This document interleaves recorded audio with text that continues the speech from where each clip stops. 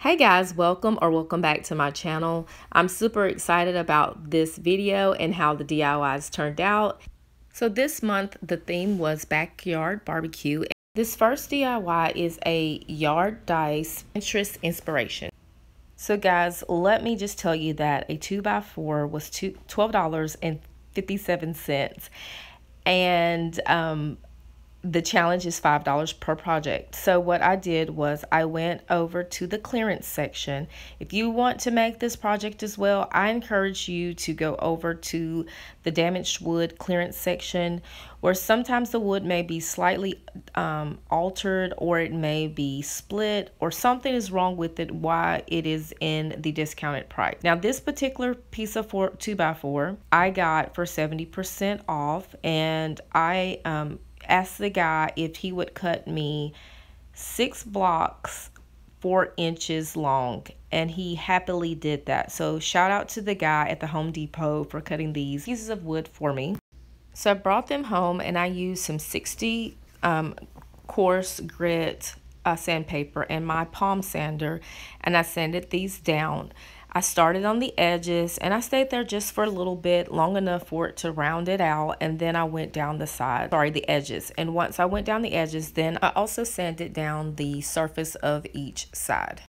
So prior to looking at the clearance rack, I actually looked at the main rack. I don't even know if that's what it's called, but when I priced the first 2x4, it was about $12. Well, it wasn't about, it was $12.50. And then I went over to the clearance rack because I knew I only needed a little bit, and I was so happy to find that first. After I sanded down all 6 blocks, it is a little time consuming, but the end result was well worth it. Oh yes. Typically I would use my Waverly antique wax, but for this particular project I had a lot of time and it was a beautiful day, so I decided to use the regular stain and sit on the back porch. And there wasn't a lot in the can, so I had to come up with a great plan to make this little amount of stain stretch. By the way, if you haven't noticed, I have in live and voiceover line with us today. So I enlisted the help of my husband's car detailing sponge. Don't tell him. It'll just be, I don't know, I haven't seen it type of response. I mean, it works for everything else, so comment below if you do that too, or if it's just me. Okay guys, so I'm not going to bore you too much. I will kind of talk to you so it'll keep you occupied, but I'm just basically using the car sponge because I felt like using the sponge, it would distribute the stain a little bit better, being that I only had just a little bit to go a long way. And I quickly found out this was not the best way to stain these blocks, because I felt like I could conquer more if I went this way with this. So once I set up a makeshift workstation outside, it went a lot quicker, so it was like I could just do an assembly line of things. Once I had stained all the blocks, then I hit another small bump in the road. So good. And to be honest with you, a little part of me is a little nervous about putting the dots, because my husband doesn't have the little thing to make the dots, and I'm trying to be really creative and keep this on a budget level, but I don't know what to do. I don't know what to do with it, so I'm gonna have to come up with something. All right, let's go. Okay, so it's so hard to explain it, but basically I had a basketball, no worries, voiceover line will take it from here. So I went in and I made my image be a 1 inch by 1 inch. Now this was originally a basketball, and I removed the lines, if that makes sense, and I was left with this little circle. And initially I went in and I was trying to make the dice, and I was going to just size it based on the size, putting the dots in the order as 1, 2, 3, etc. But as I did that, I found that it was creating more of a headache for me, and then I finally decided to just go in and put a bunch of dots on a sheet of paper and peel them off. Now, no worries, if you do not own a vinyl cutting machine, there are other options. You can get some of the little circle dots from Office Depot, Walmart, or even the Dollar Tree. I think they carry those. I think something else that would be super cute is to color coordinate them, maybe using all blue, all green, or whatever color you like. Take it from here, real time lawn. For me to just cut a bunch on here and just pull them off. So I'm going to show you how I did that, and it kind of worked a lot better for me. So like I said, I just peeled them off, and I just eyeballed them. I did not use a ruler or anything like that. And I feel like they did really well. If you choose to do this and you don't want to eyeball, I would definitely suggest using a ruler.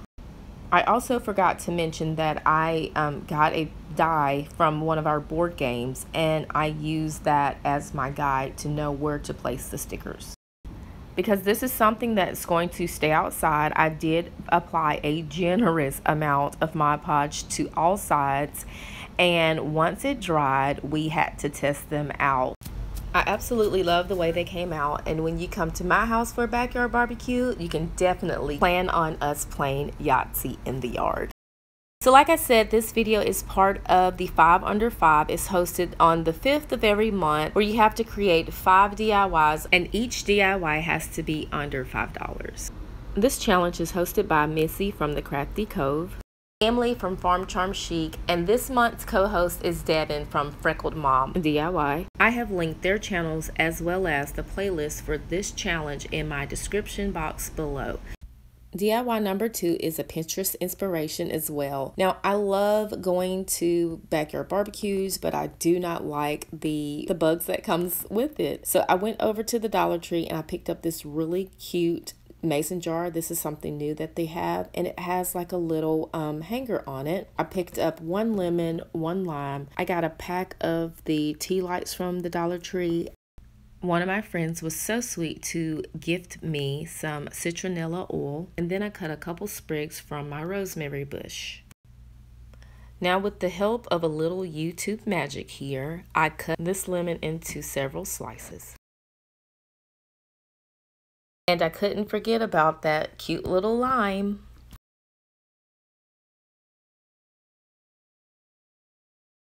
Okay, so the tea light had a little aluminum casing around it, and I tried to pull it off. I tried to push it out, and I was unsuccessful. So I got some scissors and I cut down the side of it, and very carefully I pulled the aluminum off of the candle. The purpose of me doing this is because the inspiration that I saw did not have any aluminum on the bottom of it, so I wanted to ensure that the candle would flow. Later on, you will see that I do put one in with the aluminum, and it did float, so cutting it off is totally optional. Next, I went in and I put the lemon slice and the lime slice, the 2 sprigs of rosemary, and I dropped about 6 to 8 drops of citronella oil in there, and I filled the jar up with water just below the rim. Then I placed the candle in, took them outside. My family and I, we do not have any allergies, so it worked really well for us.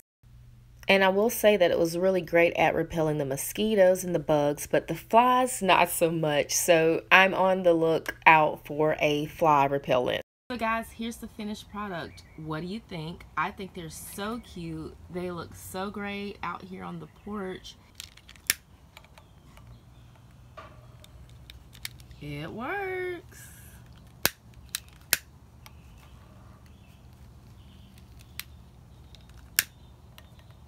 So what I would suggest is to definitely straighten up your wicks. But, oh, it smells so good.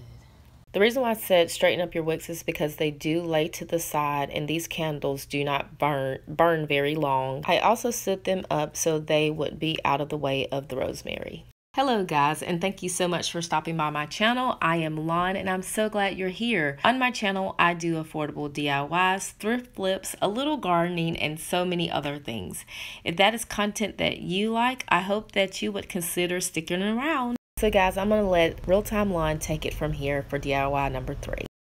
Okay guys, so on this very next project, I got one of these little, it looks like it may be a meteorite or something that was a pretend meteorite, shall I say.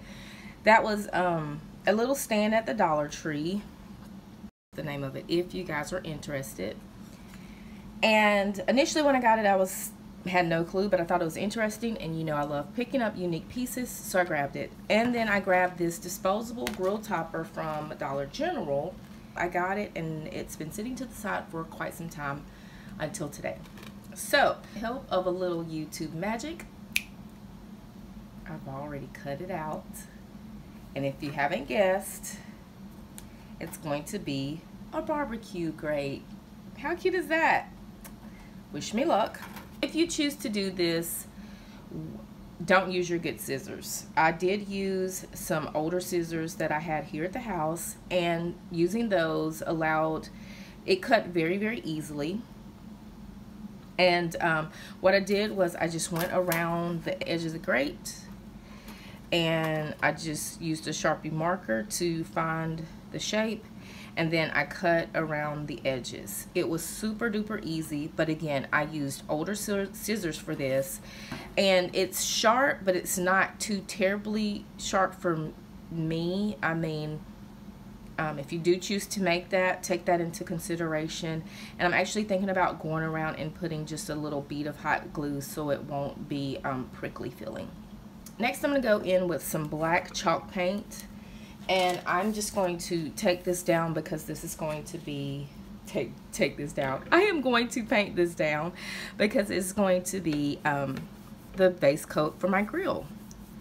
And this time, because I'm using a lot for the remainder of the projects that I'm going to do, I'm using a lot of vinyl that I've cut with using my silhouette. And so this time, I think what I'm going to do is I'm going to try to use more of the acrylic paints, because I've noticed the last couple projects when I used chalk paint, it gave me a little bit of a fight coming off onto the chalk paint. So I'm going to try and see if maybe the acrylic paint will pull off a little bit better. So that's it. That's just one coat, and I'm pretty impressed with it. So I'm going to let this dry just a little bit. But guys, what I didn't realize was going to happen later in this project happened. You'll have to keep watching to find out.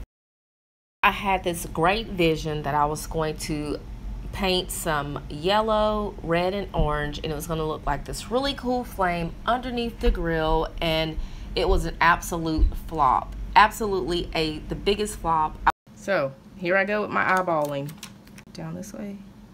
Yep. Angle it is. All right, let's see if I'm going to pull up any paint. And here comes the paint. This is what happens behind the camera sometimes. Look at that. I went to put it on there, and as I lift it up, we're not done with this. We're gonna sit this to the side and come back to it. Okay, I was very, very upset about this, and I just scraped everything off as much as I could. I went back with my black chalk paint, painted it over. I did some really quick strokes because I knew that I needed to finish this project and move on to the next.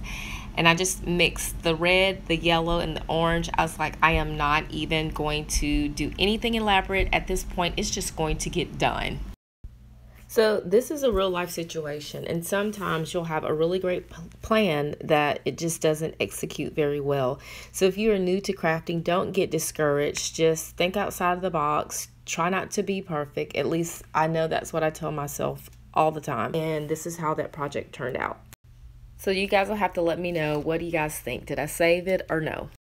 If you're still here with me, drop a clock emoji in the comments below. Buckle up because we're going to zoom through DIYs 4 and 5. Going in with some antique wax and a wet paper towel, I did the lower half of this mason jar. Sometimes I can become a very lazy crafter, and so trying to take a shortcut and not sand down the UPC code, I tried to paint over it and it did not work. So I had to go outside, sand it down, and then re-stain it. So I know when I pick up barbecue for myself, waitress always asks me if I'd like my sauce hot, medium, or mild. So I thought it'd be super cute to make this jar into a makeshift sauce jar. And after the last project's vinyl flop, I applied this vinyl off camera. This is how this piece turned out. I just added some lines and dots around the edges, a shoestring bow, and I enhanced the lid. And that's it, guys. I did apply a couple of Jenga blocks to the back, or not Jenga blocks, tumbling tower blocks from the Dollar Tree, so it would stand up. All right, quickly going through DIY number 5. I'm gonna go ahead and tell you guys this. After all of the problems with the vinyl today, I pre-cut the vinyl and I was going to put it on a frame that my friend had given to me, but I wasn't going to stick, so I found a charger that I had here around the house, added, and this little saying I saw at Michael's on a sign there where it says, "Welcome to our porch, where time wasted is where wasting time is time well wasted." Added some boxwood greenery, some shoestring bows, did a little distressing. It's definitely not what I envisioned, but after all of the vinyl problems today, I just felt that it would be better for it to adhere to plastic. And if I decide to change my mind on the piece, I can just wash off the chalk paint and start over fresh. So guys, here's a little recap of today's projects. Thank you so much for watching. I know this video was a little longer than usual. Don't forget to check out the playlist. It's linked in the description box below. And a special thank you to Missy, Emily, and Devin for hosting and co-hosting today's video.